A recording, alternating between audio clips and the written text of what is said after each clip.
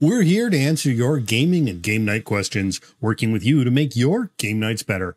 Tonight, the plan is to answer questions from the lobby, our chat room here on Twitch, and we really have no idea where this is going to go. The last time we did this, we spent the entire episode talking about the intersection between video games and board games. Which I invite you to check out that discussion. It was back on episode 210 of the Tabletop Bellhop Gaming Podcast. Live board game Q&A. Done before I realized we should name our Q&A episodes after the fact, which is what we're going to do tonight. So while we're waiting for some questions from the chat, here's one from our question pile to get things started. All right, this one comes from local game designer, patron of the show, Roger Melange. Roger writes, "Hey Mo, I was reminded of one of my favorite movies, Memento, recently. It starts at the ending and works backwards to the beginning, resulting in one of the best aha moments I've seen in film. I was just wondering if anyone has made a game based on this concept. It would start with a situation like a knight fighting a giant raccoon with a sword of fire, wearing nothing but his long underwear. The player would then construct a backstory to explain exactly how he got into that situation and how these strange items came about. This sounds like an RPG game, which is more in your realm of expertise. A cool name for this game would be Backstory. What are your thoughts yet? Has this been done yet?" Oh, I was really hoping we were going to get Mr. Jeff Seuss in the chat room tonight for this one to help us out, because Mr. Seuss is the master of the story game RPG, the as I like to call them, indie hippie games. To no offense to hippies or indie game designers, it's just, you know what I mean. Past the stick role playing. This is definitely his wheelhouse, and I have to say, there's got to be something. Is my first thought.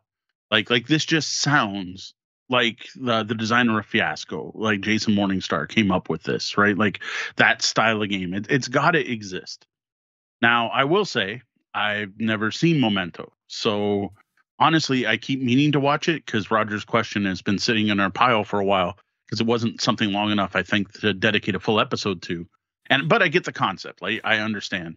Now, what I'm not sure, and maybe Sean can help this, is how is this different from a flashback episode of a serial, right? Where you've got the Star Trek episode, you turn it on, and the Enterprise is on fire, and you see Uhura get stabbed, and like Scotty falls out an airlock or something, and then it says, 38 days ago, and it jumps back and tells you, like, how is that different than Memento? All right, well, I've never actually been able to bring myself to watch this movie, but I do understand the concept. I'm just not actually a Christopher Nolan fan.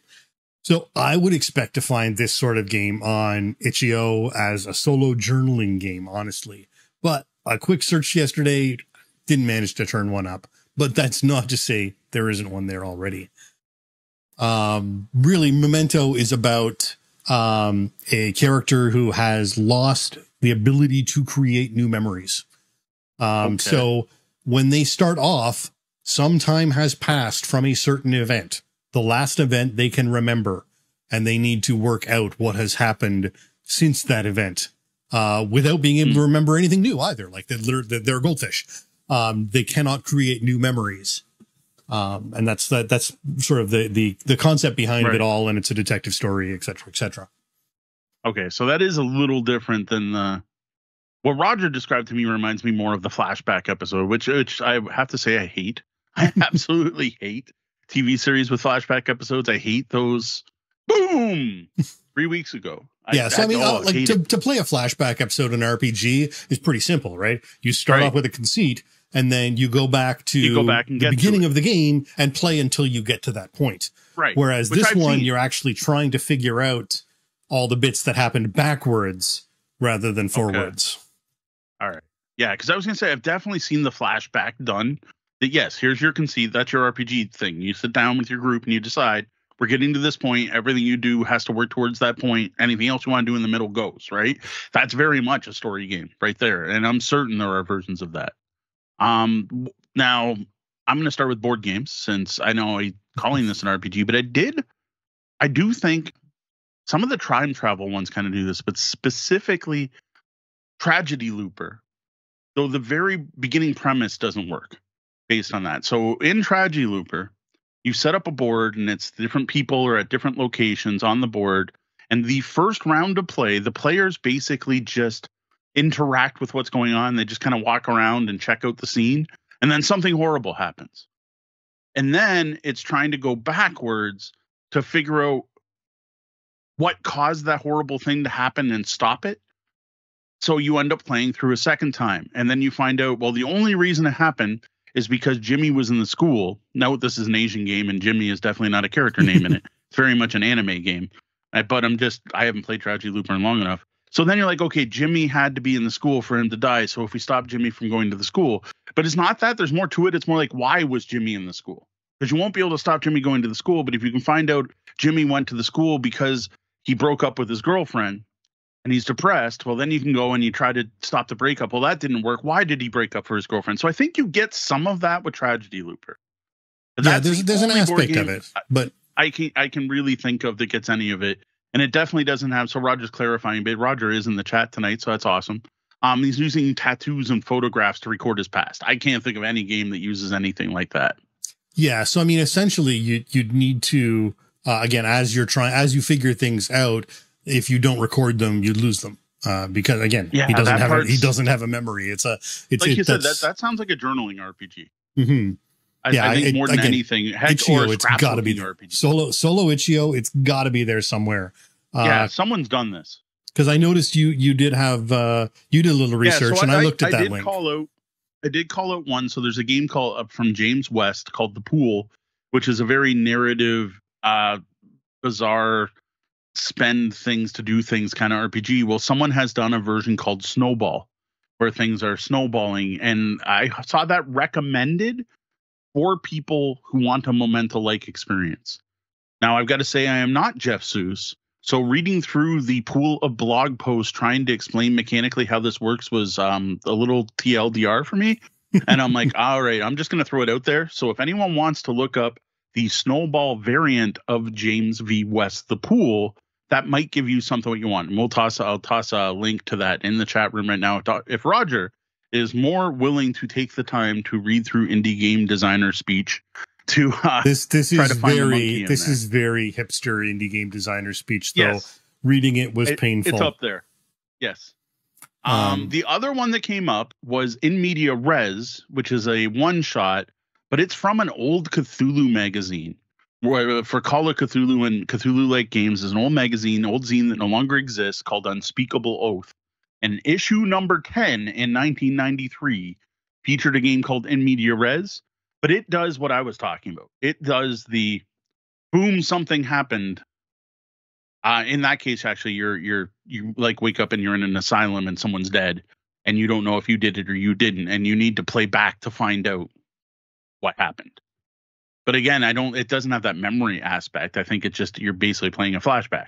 Yeah. It's you're starting in media res and then doing the how did we get to this point? Fair enough. Yeah, it's definitely an interesting thing. And yeah, I mean, going at Itch.io, checking out the journaling RPGs, I feel like it really has to be in there somewhere. That feels like the most likely candidate for that. I'm kind of surprised that when I did Google this, I didn't find anything blatantly just seemed like it should be out there. Yeah, no, absolutely. I want to ask it is a well-loved movie. It's again, it's not for me. I'm not a Nolan fan, but there are a lot of Nolan fans out there. So I was surprised as well. All right. Does that help at all, Ryan? At least I gave you a link to if you want to dive into the Forge style indie RPG development brain. There is a link there for you in the chat room, which I will of course throw in the show notes. And again, I'm not trying to bash on indie game designers. That is a very interesting brain space. I know a lot of people who write games who came out of the Forge, and some fantastic games came out of the Forge, but it kind of breaks my trad gamer brain to go through some of this stuff. Epidaia's Boxes is another one. I can't. I'm like, maybe if we're sitting at a coffee shop and you showed me with plates and salt shakers, I might get it, but reading the blogs, I'm lost. Fair enough. Well, because this is a Q&A episode, we let our guests ask us anything. We got a question from the chat from Ryan, who asks, what is your favorite meat and your favorite dish to have it in? I am going to have to go with pork or veal. Oh, it's close. I can't decide. I can't decide between pork or veal schnitzel because I'm going to go with pork schnitzel, and not just because that's what I had about an hour before we went live tonight. One of my absolute favorite dishes of all time is a really good Wiener Schnitzel, which is a Wiener Schnitzel would be veal, is a really good Wiener Schnitzel. But I haven't had a really good Wiener Schnitzel since the Ratskeller closed in Windsor. So the equivalent has been pork schnitzel. And oh my God, the Heimat has a fantastic pork schnitzel.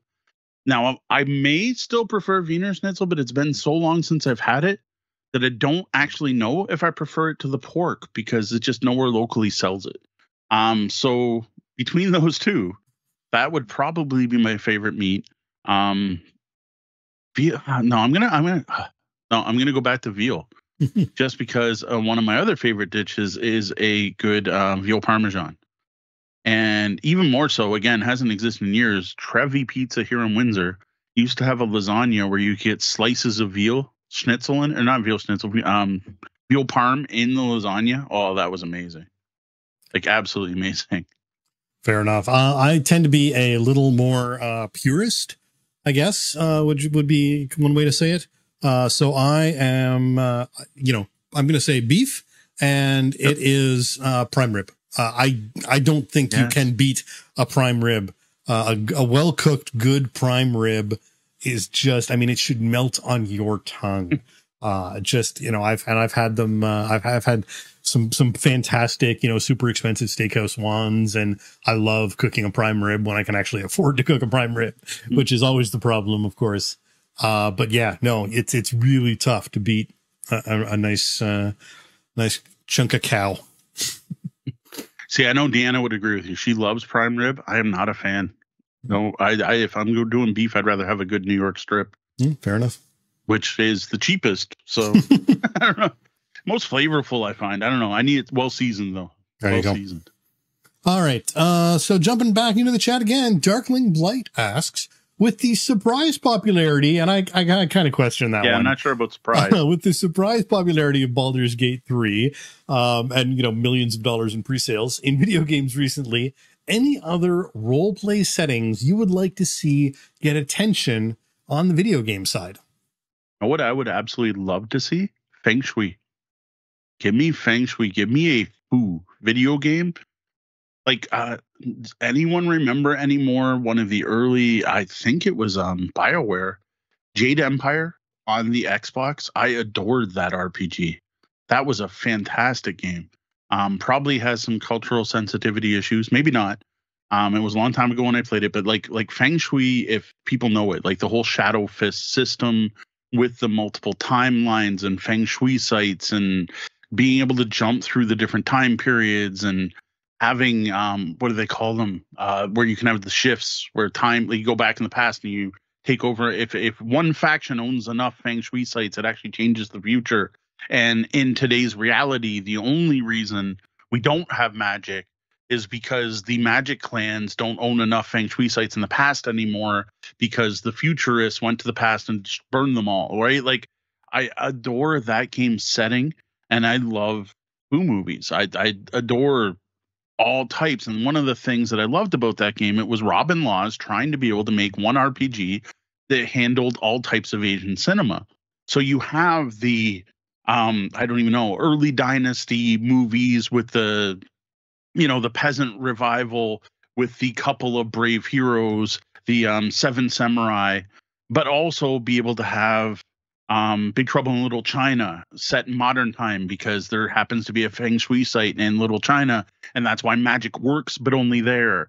And also have the weird sci-fi things, and then the weird messed up stuff like eunuch sorcerers and hopping vampires, and have it all work in one game. And I adore Feng Shui.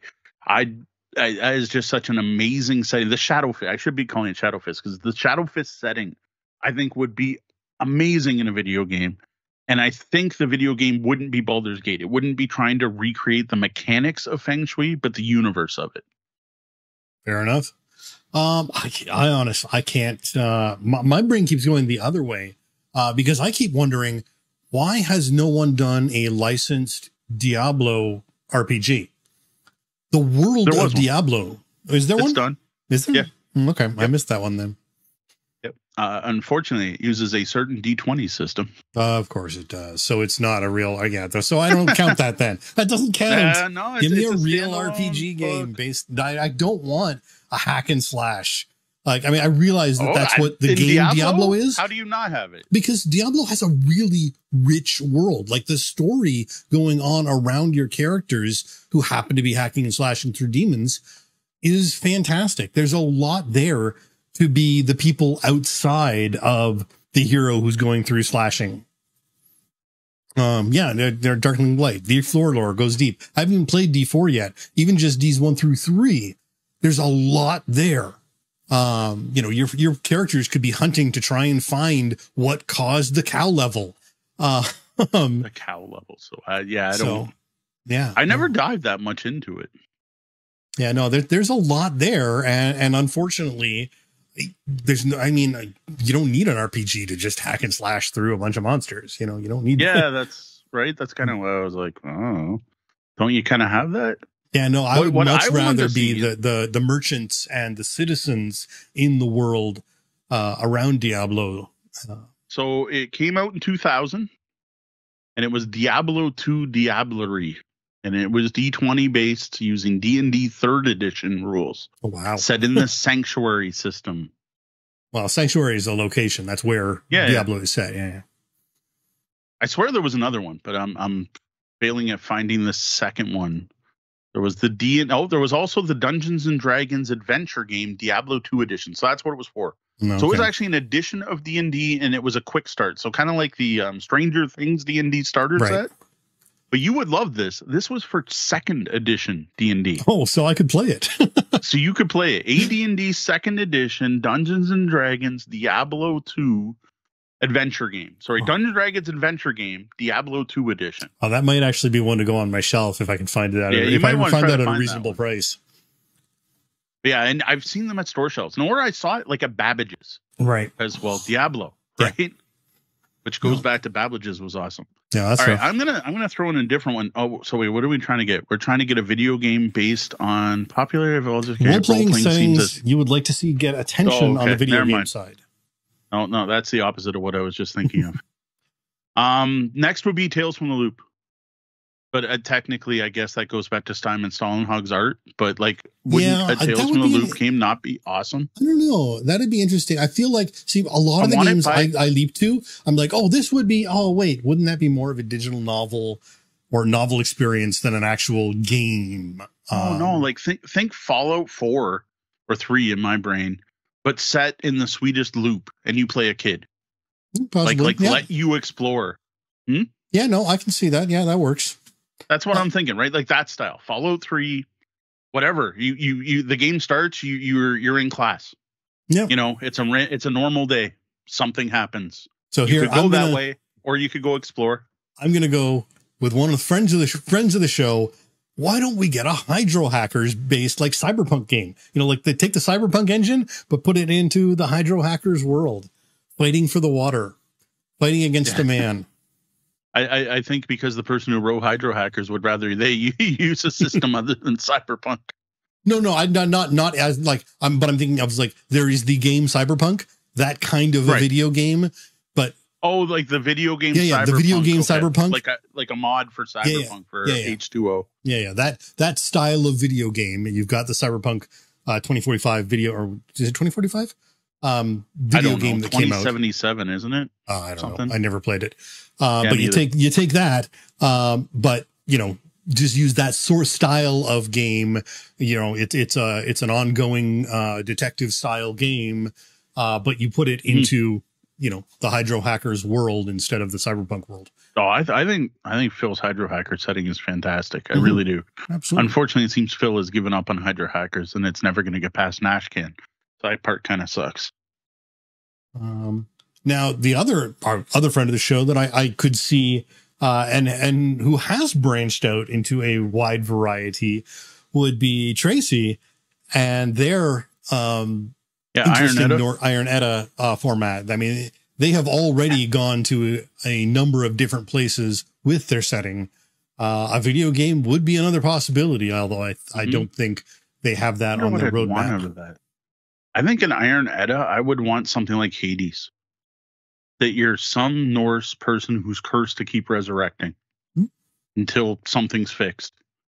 And like the battling the giants, everything, right? Oh, like you're yeah. bone bonded, but there's something else special where you can't die. And it sucks. Like you're yeah. not happy about it. One of the final levels would be that, you know, that bone bound versus dwarven versus mecha. the dwarven destroyer. Yeah. I could totally see that. Yeah, absolutely. Role-playing settings. And I'm downstairs. I can look around. Masters of the Universe. That's a role-playing setting. Right there.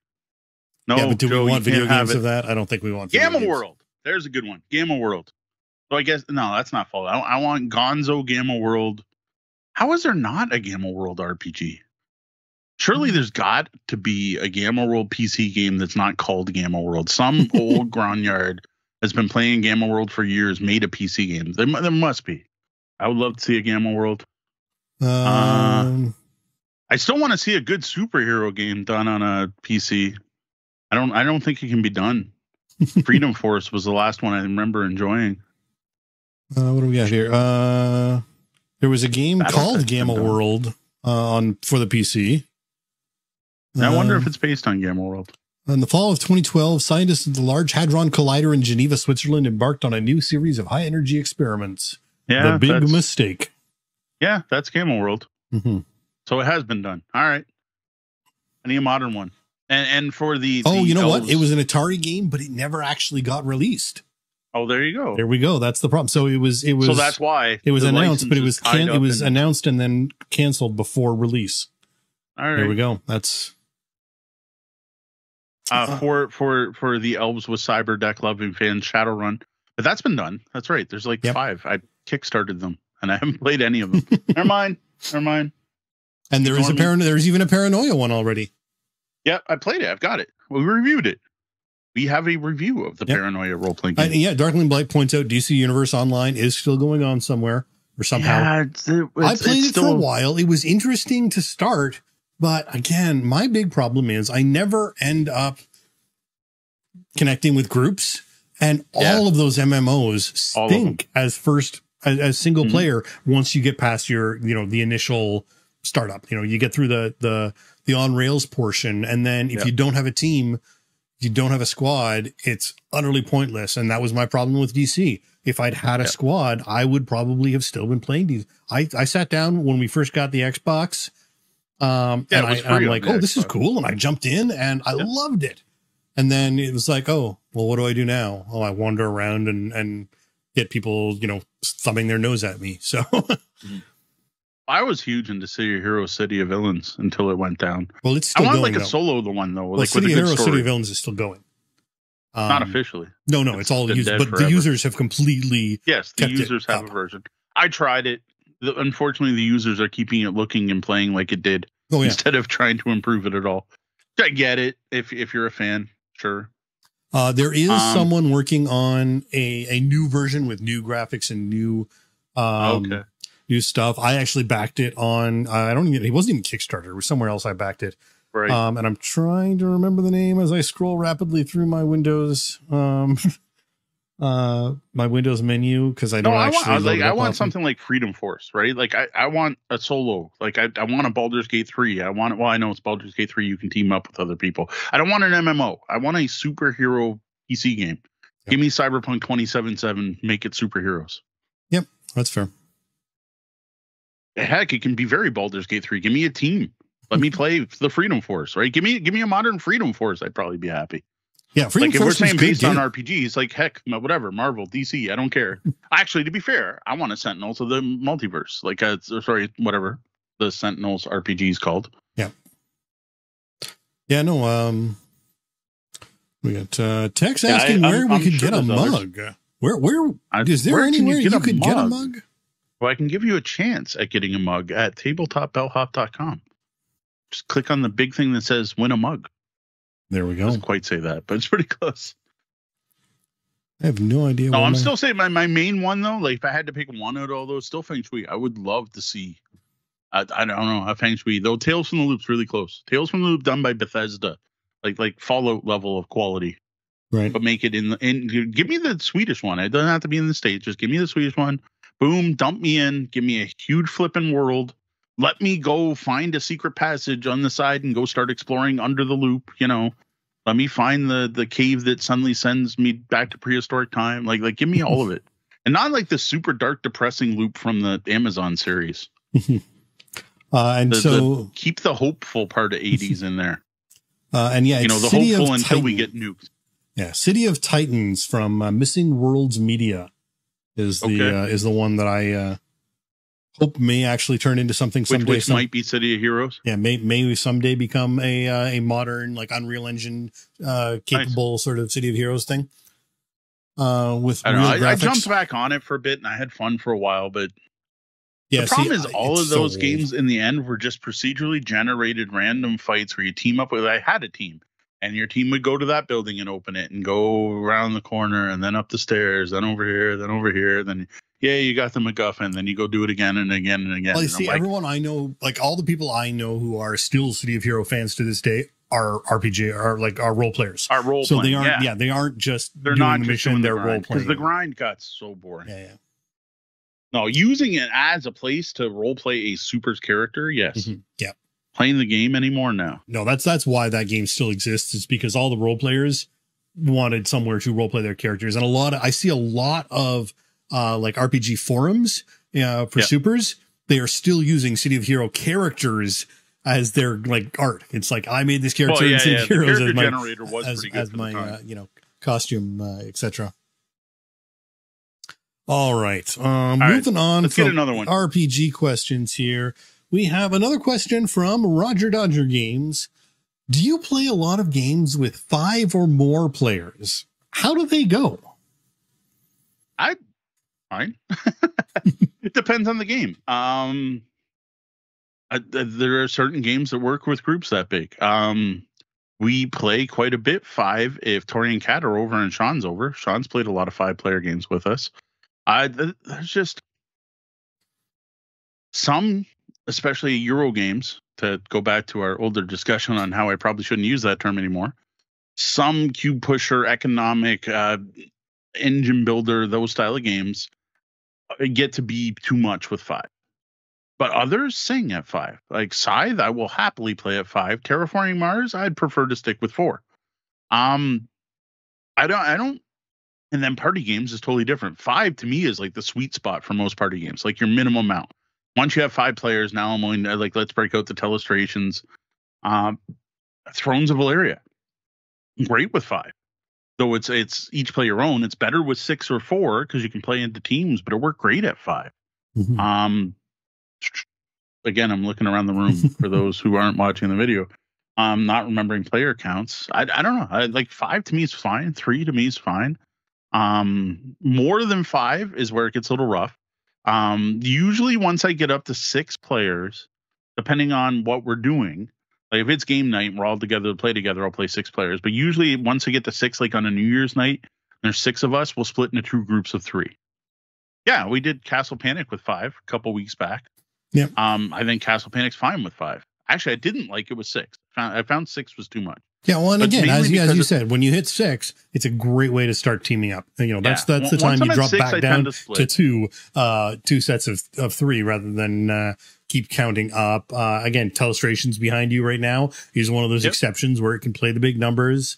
I know you were a little concerned. You want at least 5, or it's too quick. Yeah, you only get 2 drawings, right? It's like, oh, yay, it made it around. You need at least 5 for Telestrations. Monstrosity, what's that?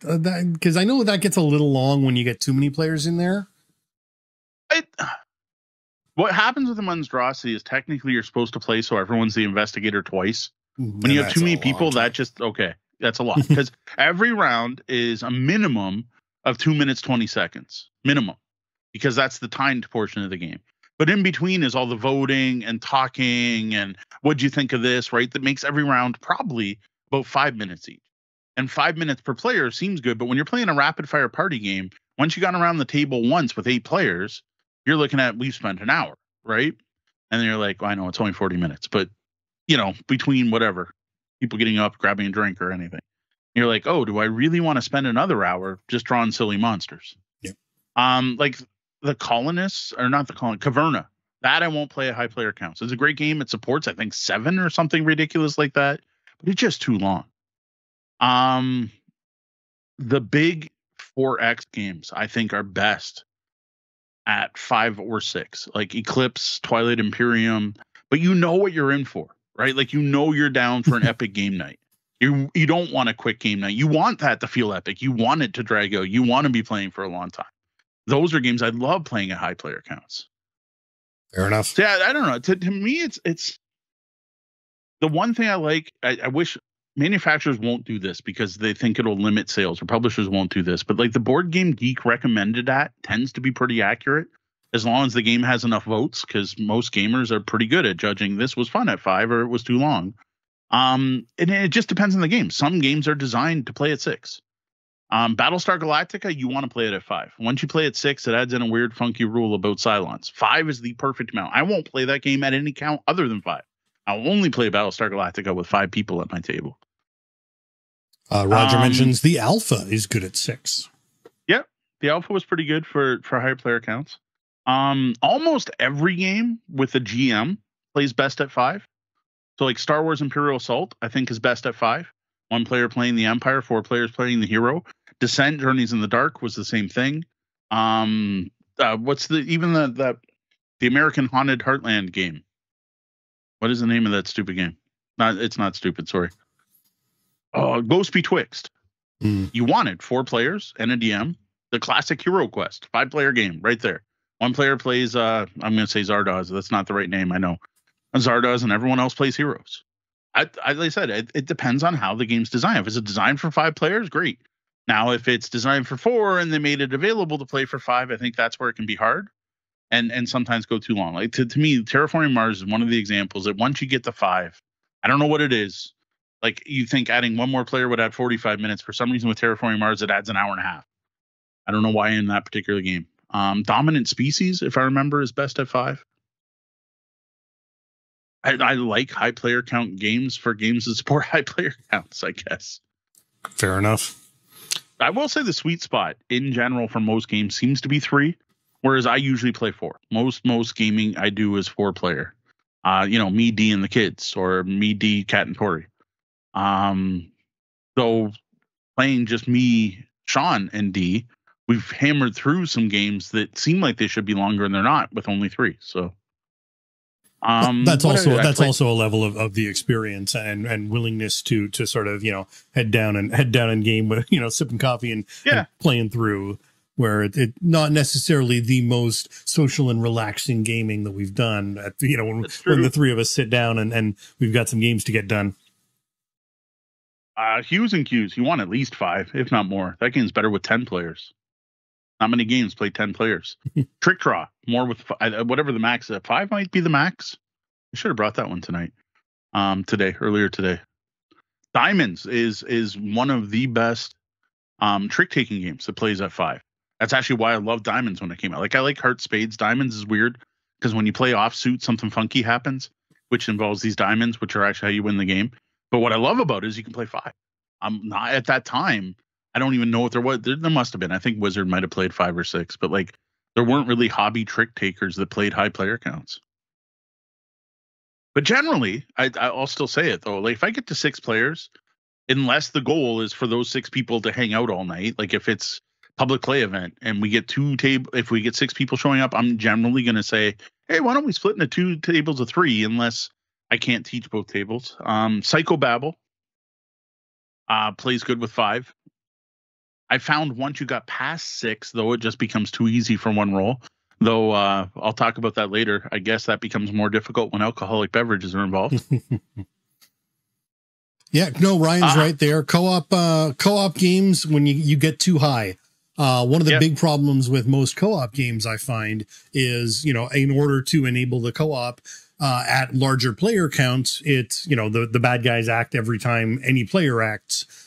So in some cases, by the time you get around to the evil, bad, negative, opposite, game side of the game has done so much that you're already feeling watered down, like under the thumb before it even gets to be your turn. And so realistically, 3 or 4 can really be a sweet spot for a lot of those co-ops. Yeah, and then same with the even when you're not facing an adversary, the more players you have, the more quarterbacking is probably going to happen for someone. And it can, obviously, once you get up to 5 players, there's probably at least one player who didn't make a decision that entire game, if not 2 or 3. Yeah. Plus, the higher chance you're going to get people butting heads too. All right. Yeah, sweet spot. The other one, like Codenames, all the Codename games. Like Duet plays great with 2, but I think it plays even better with 4 or 5. Or what I like about Codenames with 5 is you actually have 3 players on one side and 2 on the other. Duet, but it's cooperative, so who cares? Right. It doesn't matter that your teams are unbalanced, which I actually like. Fair enough. Well, we got a follow-up question from Roger here. That isn't a follow-up, but I think it kind of melds in nicely with what we've just been talking about here. And this came in from Discord earlier today, where he says, I like a lot of player interaction and negotiation in games, but some players don't enjoy any interaction. They enjoy solving a challenging puzzle more than trying to peer inside their opponent's heads. How do you deal with diverse needs in a game group? I think that's true of any, whether it's negotiation, interaction, social deduction, dexterity, real time or not. You split people up. Like no one game is going to make everyone happy. And if your goal is to keep everyone interested and happy, the only thing you can really do at that point is compromise. Is you play the puzzle game first, and then you play the social deduction game next, or you play the negotiation game. Now, if you're lucky enough to have a big enough game collection, you might be able to find games that cater to both groups. But I tend to find that when you try to do that, neither group ends up happy. Like they're like, oh, I like this part, but I didn't like this part. And they're better off just playing a game they fully like instead of one where they like part of. So that's one of the things I've learned over the years running public play events, that if someone's, you're like, oh, I love worker placement games and figuring out a puzzle. And there's another group that like, I love trying to play a hidden role and find a traitor. Well, you mash those two together and you end up with Shadowhunters, which was actually played at the barbershop bar. Doak was so happy. He finally got to play a full 7-player game of Shadowhunters. But for the players who like worker placement, they're like, oh, I didn't like all the lying and trying to just figure things out. And other players are like, well, I knew the answer, but I couldn't collect the stuff to be able to give my answer, and I didn't like that. And I'm like, and I think you end up with both groups not happy. Now, the people who like social deduction and worker placement are like, this is awesome. They got a social deduction worker placement game. So I get it, but like you can't make everyone happy. And it goes to the stuff we talked about before many, many times on the show about a session 0, is if you're putting together a game group, right? Like you've decided you're going to get together on Wednesday nights at easy mode, which easy mode's long gone. Rest in peace, easy mode. And you're trying to make everyone happy. Well, the best thing you can do at that point is find out what people want to play the next week and let them know, like, hey, I'm going to be bringing this. If you're not interested in that kind of game, you might want to bring your own game to play or not show up this week. Stuff like that. Like, you set expectations at the beginning of the night. And when you're looking at an event like that, your best thing you can do is let people know ahead of time what you're going to bring, and let people know, like, hey, if this game's not for you, like people, you don't all have to play the same game together if you happen to be at the same event, right? Like, split up, go play 2-player games. I am really tempted to run a night at the barbershop bar where everyone just plays 2-player games. The problem is I can't clone myself to teach that many 2-player games at once. But I kind of want to do like a 2-player only game night where everyone just plays 2-player games. There are some fantastic 2-player games. I brought a whole ton of them home from Origins that I never get to play, and people don't get to play because they all want to play in the big 6, 7, 8. Well, we've got 11 of us. And I'm like, well, I have Psychobabble, but and I don't even I've got Telestration 12 players, and I'll teach you to play 31 with the deck of cards, but there's not much else I can give you at that player count. Codenames, I can break that out, but like, we're not going to sit down and build cities and manage our grain and resources with 11 players. It doesn't exist. But at the same time, I think there's a real want to, when you're out at a social night like the barbershop bar really is, it's a fantastic social event besides the gaming aspect, to not, isolate and lock down. We've done that. Yeah. There's been a lot of lockdowns. Now, if you can get 11 people together in a group and do something together, that's an awesome opportunity. So I do see where the love and the want to play with those larger groups at an event specifically like that one comes from. And then I'm like, come out to trivia night. Like there's certain types of games that work for that, and there's certain types of games that don't, right? Like, I don't know if you're like, well, we were gonna have to play Exploding Kittens or Cards Against Humanity because it's all that'll play this account, and half the people are gonna like it, and the rest are just kind of, I'm like, break up. Like I get it. But you know what? 2 groups of 6 are gonna have more fun than your group of 12. And no, you're not all playing together, but you know what? Next round, swap up 3 people from each table, swap to the other table. Like there's ways to do it, and I think that's the key. But it's set expectation, right? Talk to people, but try to compromise in some way. Like I said, the big one for most groups when I'm running things is we're gonna play this, and then we're gonna play this, and realize, like, talk about it. Be like, I know you don't love this kind of game, but they love it, so we're gonna sit down and play this for their sake. And then maybe you'll find something you love in this game you missed before. And then we're going to play your game next, and we're going to have these, and they're going to check it out and see if they enjoy it more than they thought they would. And that way, both groups end up getting to play the games they enjoy. And like I said, trying to find that game that fits both groups doesn't always work as well as it. It sounds great in theory, but I find it doesn't always work all that well. If you can manage it, 2 separate game nights. Separate your groups and have more game nights. It's not an invalid, like. Yes, as adults, it seems like we never have enough time to do stuff like that. But that's the suggestion I always tend to give to RPG groups, right? When they're like, well, I have one group that really wants to play Pathfinder, or another group that wants to play this. So on one week we play this, and on another week we play this. And I'm like, oh, you'd just be so much better to just split those players up. And on one week, get together with this group, and on that week, get together with that group. And they're like, but then I don't get the game every week. But I'm like, but you're not having fun every other week. So why not let the group that's having fun have more fun? And then when you do show up every other week, you get to have more fun. But people want to hang out with their friends. Gaming with friends can be complicated. Yep. To not hurt people's feelings and everything. But it comes down to the same thing we always talk about it, right? It's sometimes it's an awkward, difficult conversation. And realize that someone's like, I think you'll have more fun if you don't show up every week. Doesn't necessarily mean I don't like you. Don't come out I don't want to see you every week. No, you're trying to maximize the fun of everyone playing. Absolutely. All right. Any other questions from the chat before we wrap up what we've got going on tonight in the Ask? Last opportunity before we dip into. There you go. Red Meeple Ryan is recommending Mega Civ if you need 11 players who want that empire building resource management game. Charles finished the game. I think it was yesterday, or it was telling me about it. There are people into those games. Not for me. I know I haven't played it yet. I should give it a shot. Maybe I'll love it. I still need to sit down and play my first 18XX with someone who can explain it to me instead of trying to read it from the books too. I think I'll like the 18XX. I'm not sure if I'd like Mega Civ.